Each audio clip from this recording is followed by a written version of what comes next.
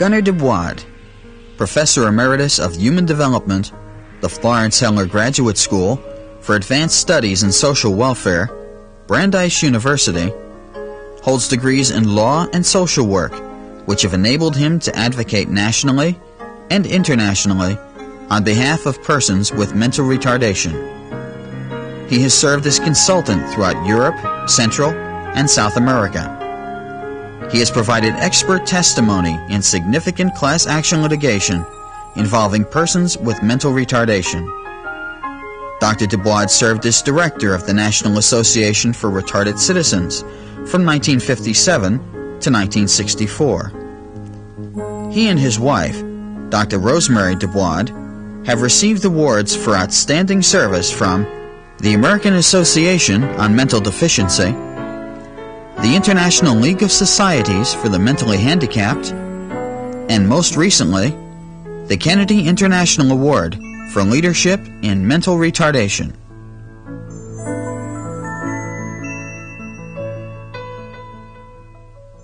It may sound strange, but it is quite correct to say that individuals designated as mentally retarded led a lawless existence in the first half of this century in our country.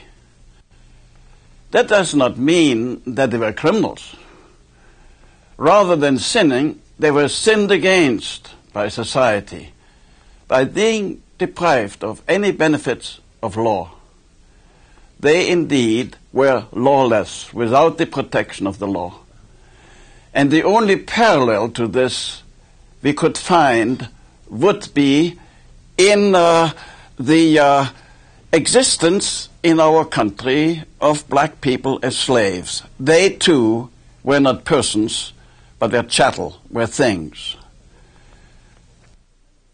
We now have so firmly established tremendous progress in the field of mental retardation, whether you think of education, whether you think of social adjustment, whether you think of vocational pursuits, whether you think of lessened dependence on the help of others, in what all areas of human life these individuals termed mentally retarded indeed have now shown to us most definitely that they are persons, that they have a humanhood just as all others of us have. Much of the progress I have just referred to, of course, has been of particular benefit to the thousands of people in our state institutions, those large state institutions which have been characteristic of our country, of England, and of Canada. And in these institutions, we have had in the past conditions which really were worse than what went on in our prisons.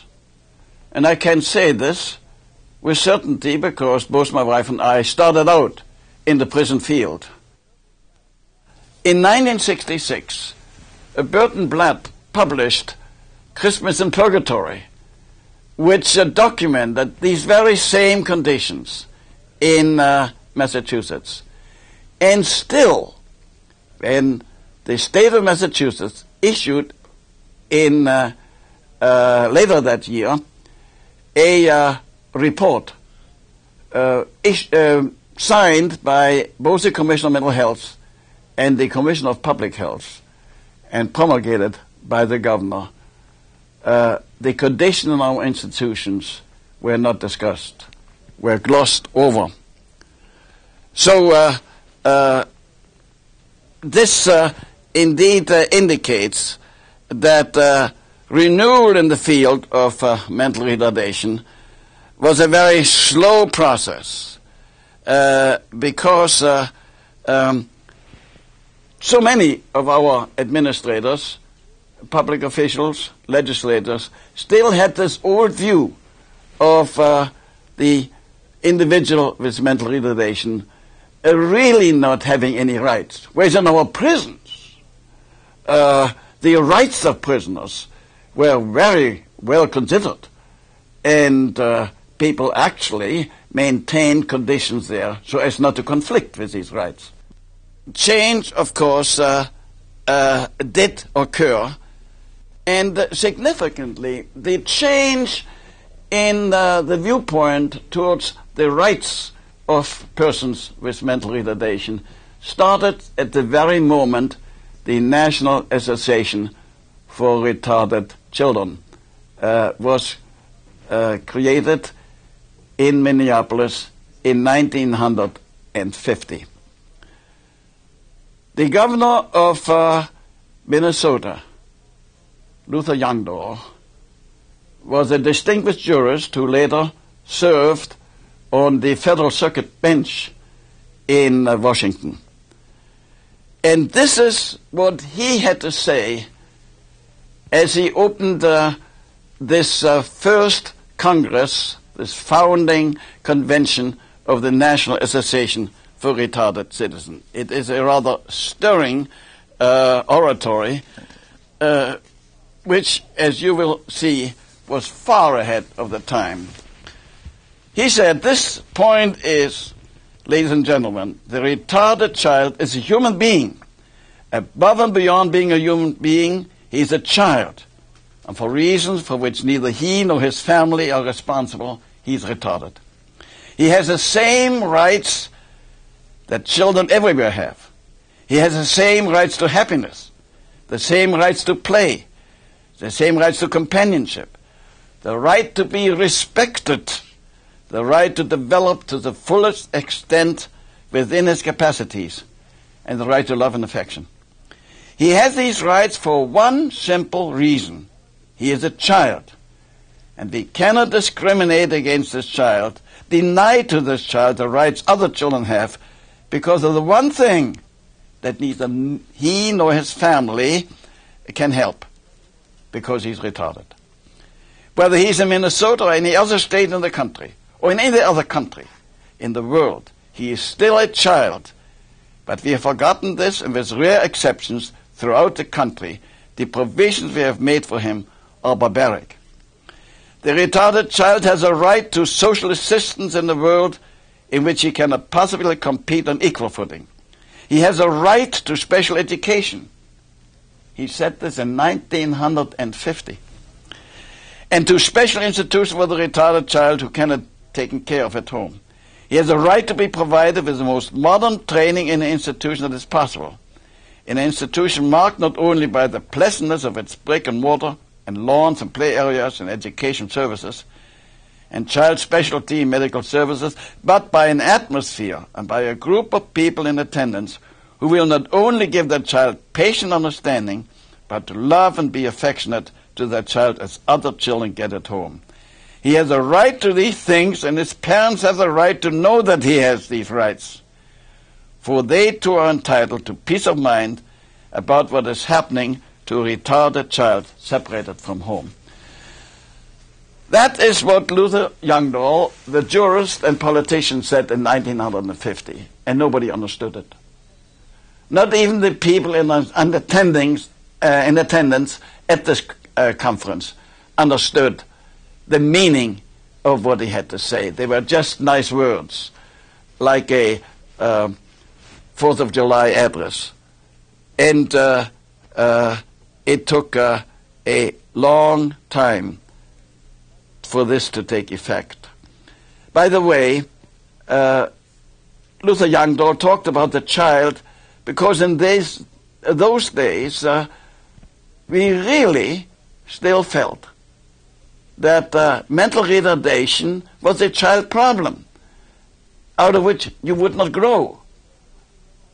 And it was only a little later, in 1960, when I submitted a report to the 1960 White House Conference on Children and Youth, that I pointed out that insufficient attention had been given in the past to the legal status of the mentally retarded child and adult, particularly with reference to the degree of legal protection required as related to the degree of mental handicap.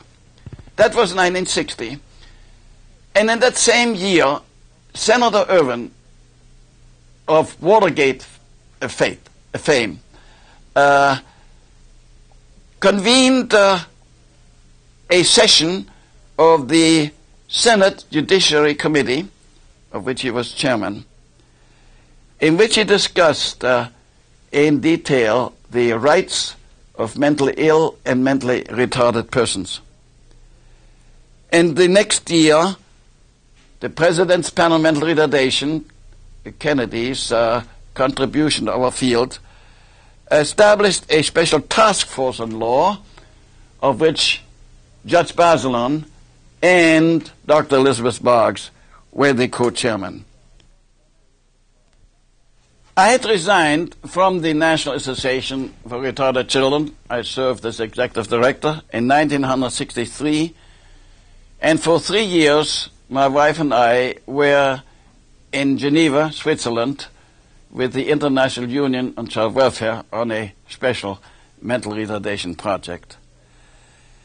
In 1967, I was called back to Brandeis University to assume direction of a special doctoral program in mental retardation. And it was during that period that some people came to visit me from the Pennsylvania Association for Retarded Citizens. I'd worked with them for many, many years, coming there frequently as a consultant, and I had helped them with the incredible problems which then existed in Pennsylvania, where thousands of children were excluded from any school attendance because of retardation, and where conditions existed in the mental retardation state institutions which one really cannot discuss in polite society. They were so bad. Well, they came to ask for help. And I knew what the situation was. They had made every effort, up to several conferences with the governor himself, and some of them I attended, and with the Secretary of Welfare, and with other high state officials, to beg for changes to be made. They had been very active in the legislative field. They had testified, and indeed I arranged for some of my Scandinavian colleagues to actually come to Pennsylvania and testify before a legislative committee as to what could be done. And in addition, we had some very excellent publicity, exposés of condition, but nothing was helping. And it was at that day that I said to my colleagues, we've exhausted all these means, but there's one channel that remains open to us. We have a government that is divided into the executive, the legislative, and the judicial branch. We have never used the judicial branch. It is time to go to court. Well, we at Brandeis that afternoon quickly found agreement with my proposal. But when the proposal was brought back to the board of the Pennsylvania Association, they said, well, we can't do this. We could not possibly go to court and sue the governor, sue the Secretary of Welfare. It has taken us years to be on first-name basis. This is no way to do it. And for 6 months we were stalemated, until a very significant thing happened. It is an anecdote, but it is true. I was present. The Institutional Committee of the Pennsylvania Association made a report at the annual convention to the Board of Directors, only to the Board of Directors. And the chairman of the Institution Committee, who happened to be a lawyer at that time, a Philadelphia lawyer, made a report on some recent incident that had led in one of the institutions to the death of a child. And by the way, a death that was not even reported to the mother when a telegram addressed to her old address came back, nobody cared, and the mother came to visit and suddenly heard that her son had been dead for several weeks. The lawyer, in his best courtroom manner, proceeded to talk about the case. We had been able to find the body of the dead boy. It was already in a medical establishment, but still kept on ice. So we were able to go to court, insist on an autopsy. The attorney very quietly, very calmly, a soft voice, explained the damage to this boy. He had been burned apparently and so on. And what happened was that this board of directors, all of whom previously had been thinking of the secretary, of the governor, of their relationships, suddenly saw that what it was all about was a little boy who had been alive and now was dead. Why was he dead? And after that meeting, the board authorized the employment of an attorney to study the possibility of a lawsuit. That was the great change. And this, you see, one has to consider when one thinks about judicial action. Burton Blatt's exciting book, Christmas in Purgatory, dealt with societal issues. But when we go to court, when we ask a federal judge for help, we go to court on behalf of individual plaintiffs, and we ask the court to remedy injustice that happened to these individuals. And this is what led to the employment, in this case, of an attorney. It was Thomas Gilhool, who indeed investigated and subsequently came forth with some very good suggestions as to what the State Association for Retarded Children should do. And very wisely, he decided that we should not worry about the institution as our first step. It was too difficult for judges, for the public, for others to understand the running of the institution. He said what everybody knows is that children ought to go to school.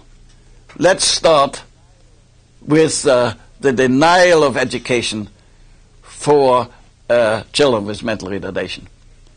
And so the famous Park case, the first case in this judicial revolution we've had in our country, it got started in Philadelphia in the federal courthouse.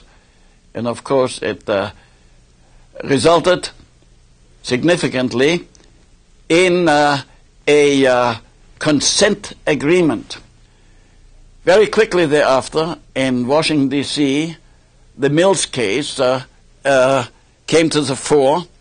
And just to give you a flavor of what happens in these cases, I was asked to make a deposition, and the question which the attorney for the retarded children put to me was, can you state an opinion as to educational sufficiency of providing only 2 hours of instruction per week to institutionalized adolescents labeled as dull, normal, and emotionally disturbed? And I said in answer in my deposition, the fact that a child may have to reside in an institution does not diminish his need for schooling. To the contrary, anyone acquainted with the limitations and deprivations imposed by institutional living realizes that children in institutions need the guidance and stimulation of a full-scale education program. To provide for such children or young people 2 hours of instruction per week can only be compared to giving a starving child 2 meals a week.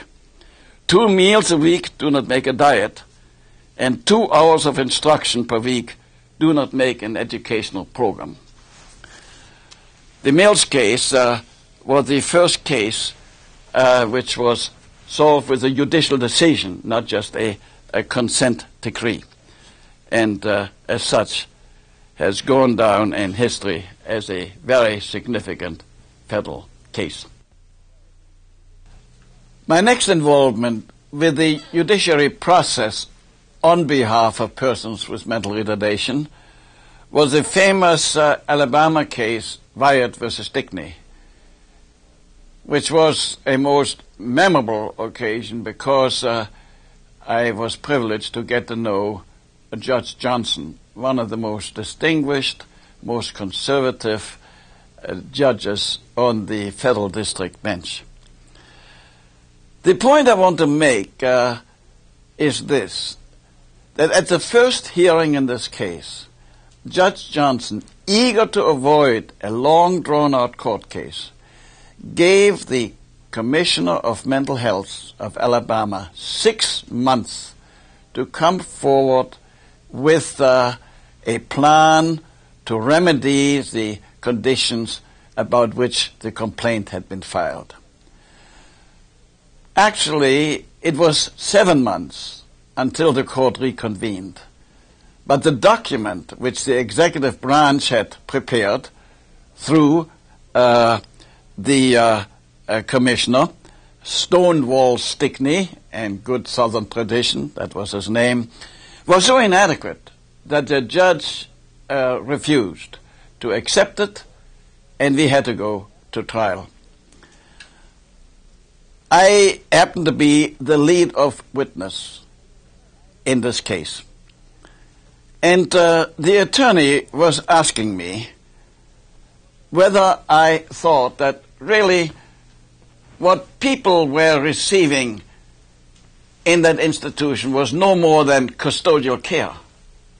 And I said, oh no, I could not say this.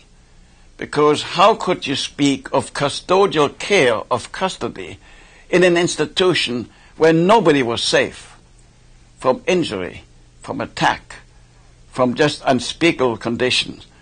So this hardly could ever be termed custodial care.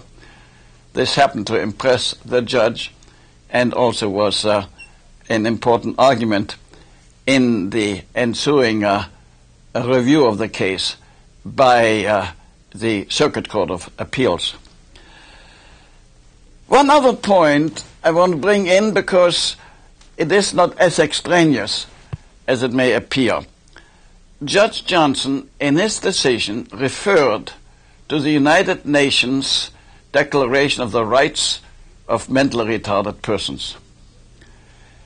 He did so to indicate that indeed we were dealing with a new era, an era where the recognition of the rights of mentally retarded had not received just national but international recognition.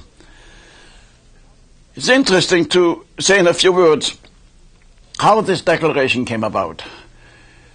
The International League of Societies for Persons with Mental Handicap, the organization of which the National Association for Retarded Children, now citizens, is a member, convened in 1967 in Stockholm a symposium on legal and legislative problems. And that group of international scholars, and of course, once again, New Jersey was represented by Elizabeth Boggs, came forth with a very significant section in their recommendations. And I would like to read just one paragraph from it.